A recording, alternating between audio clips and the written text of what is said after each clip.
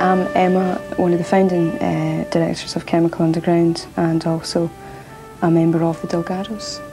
And I'm Paul, and same as Emma, founder member of the label and member of Delgadoes. Give me your lies, just leave out the reason. I'm only 25, but I'm tired and I'm freezing. Myself, Alan and Stuart all went to school together in Motherwell, and it was something that we naively thought was possible when we were probably about 17. And luckily I had started working as a sound engineer in a local studio, so we got a recording free if I recorded it during the night or during the morning or whenever nobody else was in. So we recorded our first stuff and decided that we'd just give it a go. We released our first single in 1995. Take me out at the break of today. Take me down, take me out. We got involved with Bess, and that was what really catapulted the label's profile. I mean, I don't think any of us could have hoped for anything like the impact that record had on the label. Sure, candy pop, push it down, pull it up. Sure, candy pop, just don't let the music stop. Sure, candy pop, push it down, pull it up. Sure, candy pop, just don't let the music stop. It's just these three kids from Giffnock who just done the demo themselves. And I ended up seeing them on the 13th note and just saying, well, we have to go up and chat to them.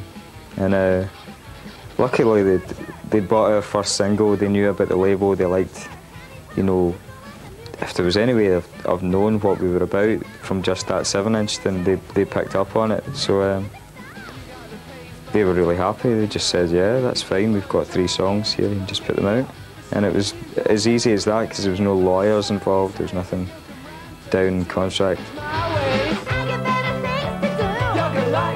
That time when Bess had decided to do a couple of singles with us without any actual written agreement, and before we knew it we had London lawyers backing us down the phone, telling us that no, we didn't have the rights to these songs, and it was all a bit messy, but eventually we got it sorted out. We thought we were releasing maybe a couple of thousand of this single, and suddenly we'd been asked to order 30,000, and it all went mad. Suddenly the label was something that people all over the country had heard of, even if just vaguely. And it gave us the opportunity to approach other bands and them know who we were and know that there was a little bit of history now, even if we were only 1 year old or something like that. So Strap were one of the next bands that we actually worked with.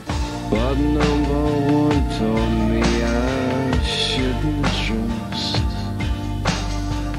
That's why I find unfounded doubts about. Even though we're all, not really that well off, we've never considered putting out a record that was a surefire hit.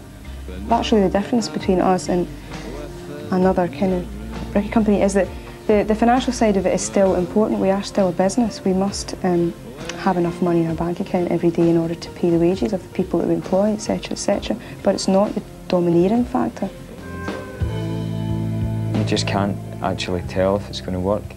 Like if you could, then the majors would buy the formula and they would have every band that was going to be successful.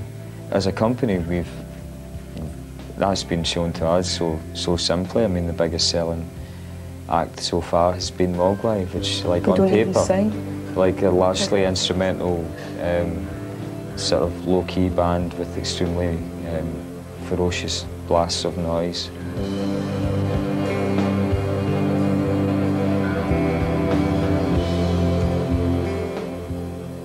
All right, Mogwai.